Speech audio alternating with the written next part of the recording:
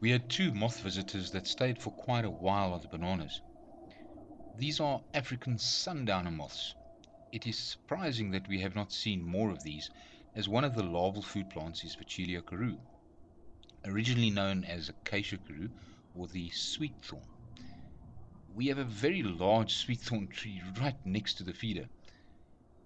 These are fruit piercing moths, so it's not surprising that they're on the bananas, but unfortunately they also are notorious fruit orchard pests.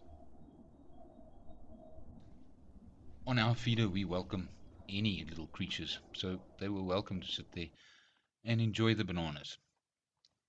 And it was a nice distraction to see them. Thank you for watching.